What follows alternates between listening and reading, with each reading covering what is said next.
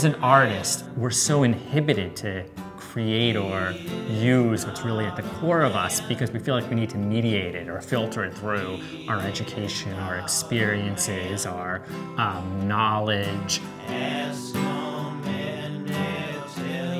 But this, for me, was really kind of a revelation that something so genuinely a part of my past and something that never was related to art at all could be an artwork.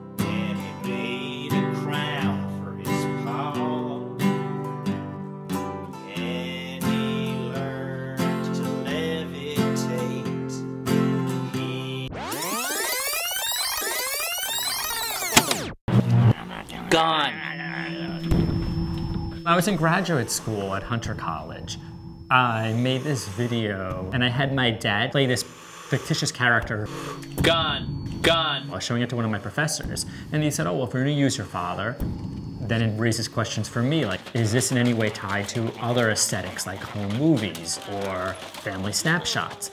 And suddenly, a light just went off in my head. And I remembered, wait, there's all these home movies with my grandmother that I hadn't thought about in over a decade. When I went back to my parents' home, I didn't even know at first that the videos would still be there. As women, we always talk about how we should look, but what's the big look?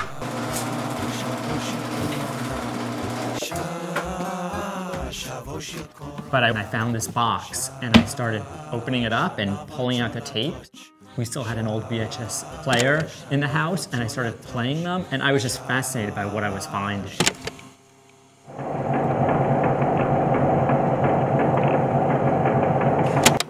My God, there's a gun pointed right at my head.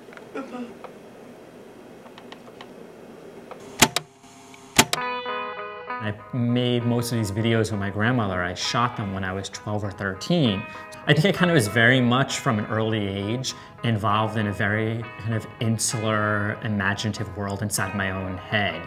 I didn't really go on dates. I didn't go to my prom. I didn't go out a lot on the weekends. I really kind of just kept to myself.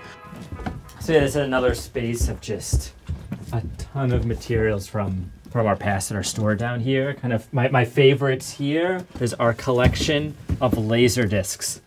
I've spent a lot of time in front of the television just watching these films by Scorsese, by Kubrick. You know, like Taxi Driver was this film I saw when I was really young and it was really disturbing. It still is. You talking to me? Are you talking to me? It was kind of the opposite of living in this quiet suburban place where kind of nothing happens and everything's mundane, where this person just has this, like, unleashes this, like, world of violence and fury and aggression.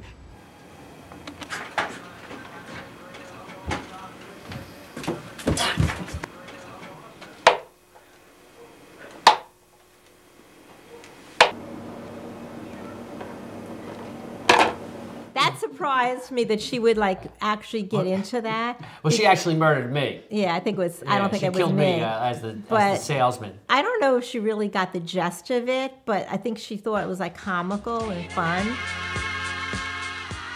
There's a real intimacy between my grandmother performing for the camera and me as her grandson behind the camera. That there's this conversation that happens that I was completely oblivious to it at the time, but now when I look back, it seems so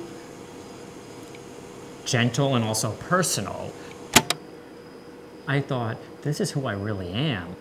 Like, these interests in the abject and the absurd and the humor and the gender inversions and the kind of fragility and the conversations between a performer and me behind the camera was really getting the core of what I wanted out of an artwork. I was really interested in how can I make the works more vulnerable, more fragile, more unpredictable, more exposed. And the first thought was that they could become performances. When the first performance happened, it was this piece where I boxed this old bully of mine dressed up as a wolf. And I came out in these little tiny boxing trunks with no shirt on, and I had boxing gloves, and I was dancing around the ring. I was just so exposed, and it was a real fight. It wasn't choreographed at all. And he just was beating the crap out of me. Someone in the audience yelled, "Stop the fight," and I thought, oh, this must be going well as a first performance, because people are really uncomfortable.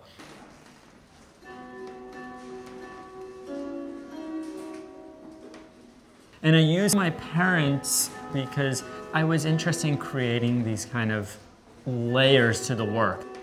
There's a kind of particular messiness between real life and fiction and performing and living, and I'd like that to come across.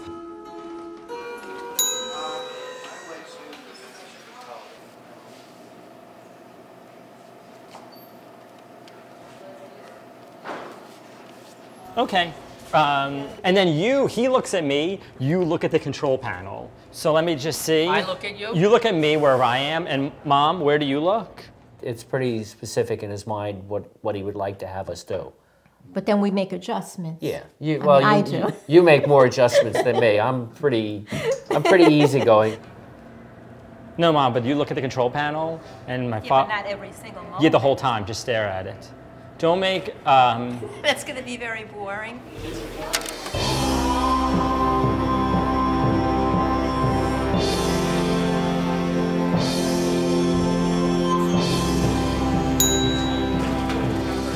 One of the things that really directs the content of the Pace performance was the specificity of that locale. That I loved the hallways and spaces around the gallery because it reminded me of my high school. And that I could almost return to my high school, but now I'm in this awkward display case. I remember times in my high school when I felt really shy, I'd walk down the hallway. I had a really bad haircut my sophomore year, and I wouldn't want people to look at me. But now I thought, now you really have to look at me. I'm gonna make you stare. Like, if this is kind of the alter ego to a shy side, then I really want them to look and sustain that vision. Being inside that display case, I could roll my structure right up to an audience member that I didn't know at all, slam into him or her, watch their reaction, and I had the license to do this in a way I would never have if I weren't performing. Here I can just harass people to no end, and they just have to put up with it. Maybe for once, I get to be the bully.